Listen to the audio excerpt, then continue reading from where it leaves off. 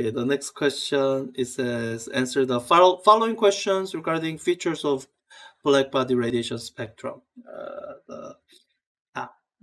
At what temperature? So this involves some physical constants that I don't quite have memorized. So I'll have to refer to the textbook. And the hint also has you refer to the textbook for Wien's displacement law. I think it was an Austrian guy. That's why I'm saying Wien. That's the correct pronunciation, not Wien. Um, so Wien's displacement law. Let me look it up and write it down on the side so that I have access to the constants. Did I already? I think I already scrolled past it. Yeah, so that is the Wien's displacement law. It's an experimental law, so he didn't actually. This is not something that was theoretically derived, although it can be theoretically derived once you have Planck law. But for us, we'll just write it down. So it's expressing the kind of the inverse proportionality between temperature of black body and the wavelength at which the maximum emission happens.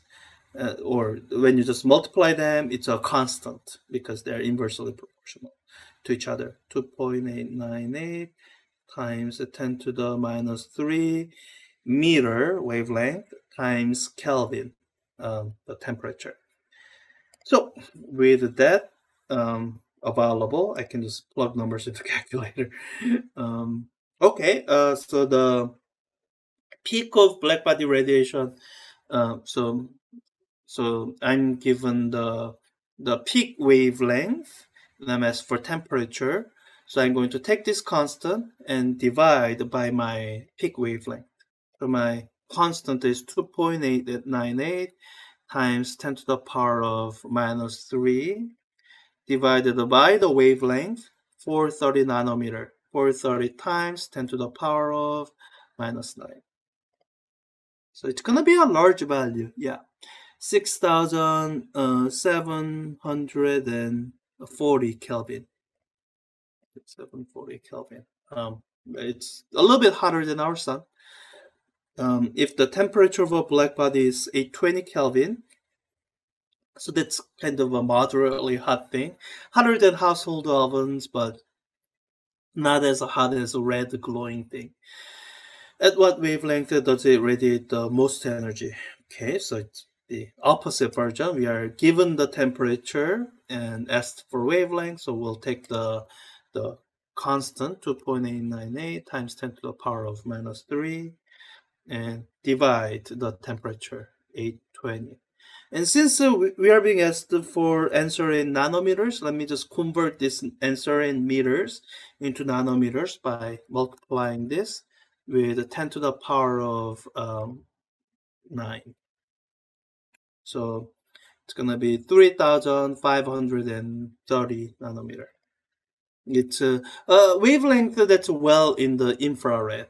This is kind of something that's at 820 Kelvin. It might start to glow, but it wouldn't be glowing very brightly because most of its radiated energy is in the infrared, and there might be a very tiny tail portion in the red color, which is what our eyes would see. 820 Kelvin, I don't think it quite glows. Okay, let's keep going. Question 6. It says, suppose that the tungsten element of an incandescent light bulb operates at this temperature at what wavelength? So we are given temperature and we are asked for the wavelength. So I'm gonna do the same thing. Take the coefficient, the constant that's there. That's the main thing I want us to have memorized. 2.898 times 10 to the power of minus 3 divided by the given temperature, 2600 Kelvin. And that's the number in meters. Let me multiply it by 10 to the power of 9 to get the answer in nanometers. So the peak wavelength happens at 1115 nanometers. And that's a kind of one of the reasons regular light bulbs are so inefficient. A lot of majority of its energy is actually emitted in the infrared, um, not in the visible. And it's kind of amazing just how much more efficient LED lights are. So, okay, let me look at my next question before I get rid of the text. Question 7. Yeah. So this appears a little different, but what it'll turn out to be is again a black body radiation question, and still a Wien's displacement law question. And the hint tells you as much. It's um, so let's work it out. We are here. We are given the wavelength, and we are asked for the temperature. So let's just plug in the numbers, and I'll comment on the number. So the constant is 2.898 times 10 to the power of minus 3 divided by the given wavelength. So we are given it in millimeters. So it's a 1.063 times 10 to the power of minus 3 millimeter. And when I get the answer, it's smaller than the numbers we're used to seeing, 2.73 Kelvin. And that is the correct answer. And this is what I mean.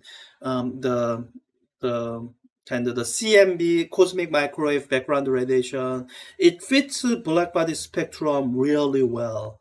Black body spectrum of a body that's at this temperature, 2.73 Kelvin. It's cryogenic temperature. This is lower than the boiling point of a liquid helium, and in fact, I think this is around the wait. Yeah, it's lower than boiling point of helium, but I think it's above the superfluid transition temperature. Um, and even an object that's at this temperature, it emits electromagnetic radiation with a peak wavelength in the microwave range. That's why it's called the cosmic microwave background radiation. And other than that gigantic shift of wavelength, it behaves like black body radiation predicted by Planck. Yeah. So